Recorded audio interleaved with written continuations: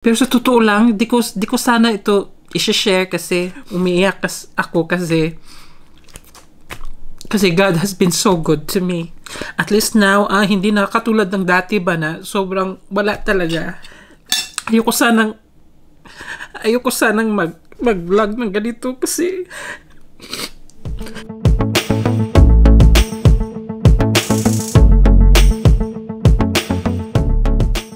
Feelings by Yas. Hello. I think I'm falling.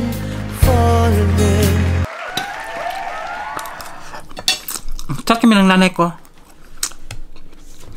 Sabi niya, kasi may tinanong ako, tapos nag-response naman siya.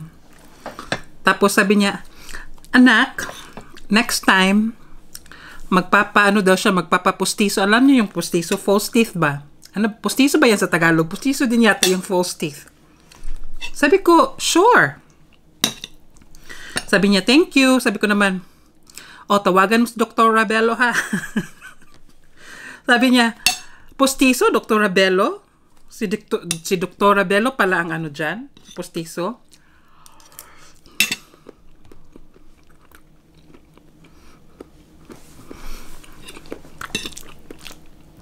Kawawa nitong nanay ko, wala nang ngipin. Wala nang ngipin na nanay ko, guys. Magpapapustiso na daw siya.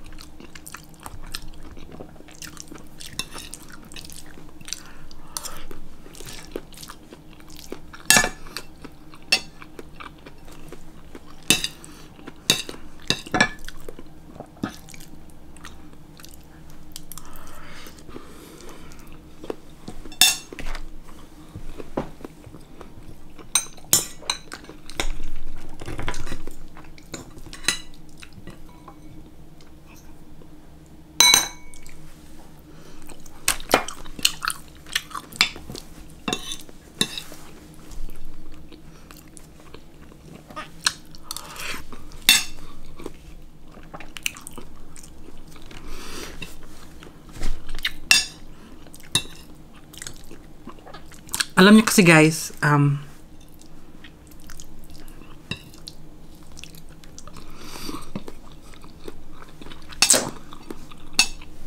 lumaki ako sa sobrang hirap. Ay. Nadadrama tuloy ako. Kaya pag kaya ko,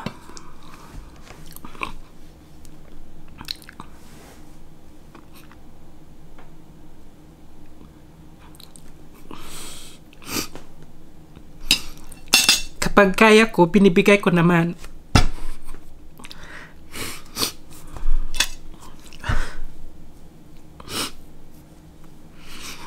Kaya pag may hinihingi sila, you know talaga. Pag may hinihingi sila na kaya ko na maibigay, bibigay ko naman. Minsan din naman, pag hindi ko kaya, sinasabi ko din naman na, ay, wala akong pera ngayon, wala akong budget para ganyan. Naintindihan naman din nila. Pag nila, sabi ko sila, mama, papa, pati yung mga kapatid ko, no? Kasi hindi naman sa lahat ng panahon meron akong pera, pati kailangan din natin mag-invest, di ba?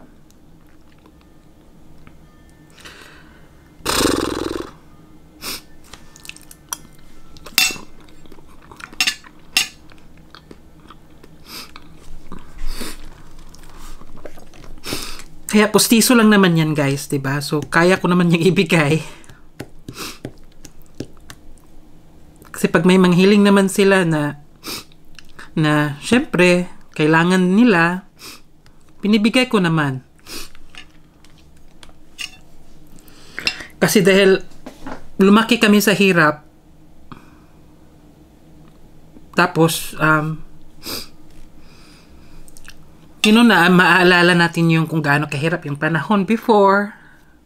Hindi kami makapili ng kung anong gusto namin. Tapos, tumatanda na din sila. So, kahit pa paano, gusto ko bang bigyan sila ng komportableng buhay pa. Hindi naman yung masyadong mayaman, no? Kasi, hanggang ngayon, mahirap pa naman din kami. Pero pag kaya ko lang ibibigay ko. Kasi alam ko kung gaano kahirap before. Kahit ngayon din naman, mahirap pa. Pero at least now, hindi na katulad ng dati ba na sobrang wala talaga. Ayoko sanang mag-vlog ng ganito kasi basta usapan na ng ganito na,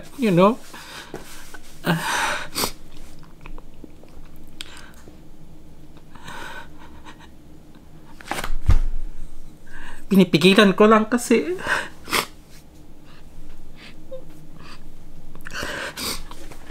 hindi ako umiyak dahil ayoko magbigay sa nanay ko. Umiiyak ako kasi God has been so good to me and to my family. Kaya kung ano yung kaya kong ibibigay ko. Kasi tumatanda na nga sila. Pero kahit papano, di ba? Nawawala ang pagka-arte natin, guys, pag umiiyak tayo. Uy, pasensya na po kayo. Hindi po ako madramang tao.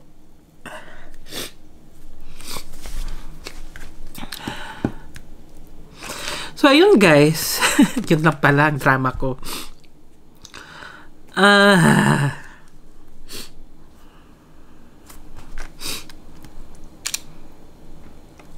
Tapos, masaya kapag naibibigay ko masaya sa pakiramdam ko na naibibigay ko yung mga gusto nila, yung mga pangangailangan nila. Ang Palablab has been very supportive, has been very patient and generous.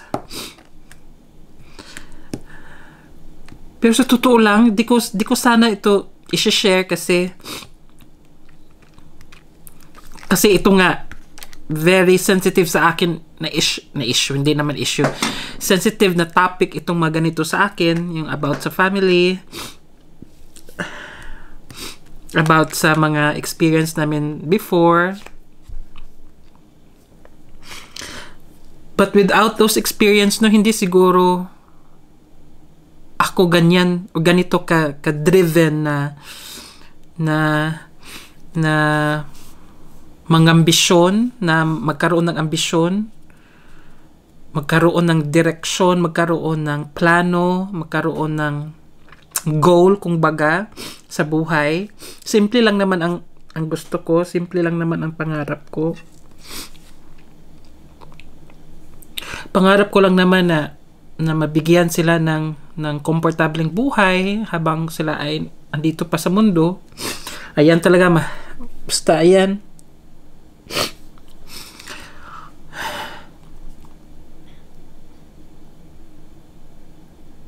Okay, I did not mean to cry, kaya lang, like I said, it's a very sensitive and emotional topic para sa akin, basta pag-usapan yung mga ganyan. Anyway, guys, ang dami-dami ko pang gustong i-share, kaya lang pinipigilan ko lang muna para may vlog tayo sa susunod. Para may pang-content pa tayo sa susunod. Di, joke lang po. Parang, I don't know, parang hindi pa ako ready na umiyak ng umiyak sa aking channel. So, ayan guys. Ganyan ko ka-love ang aking family. Kaya,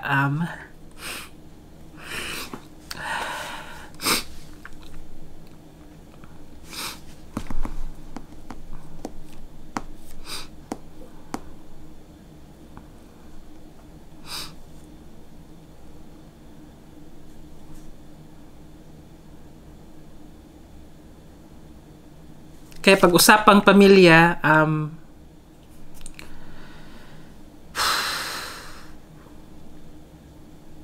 talagang umiiyak ako. Ewan ko ba kung bakit.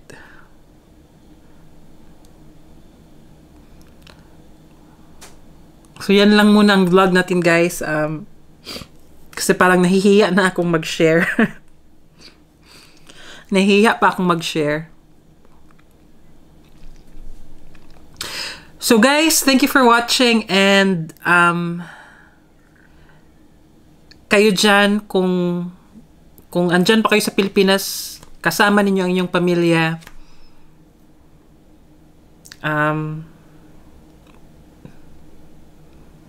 kailangan yung magsuportahan sa isa't isa, kailangan nyong i-treasure ang moments, kasi di natin alam, di ba?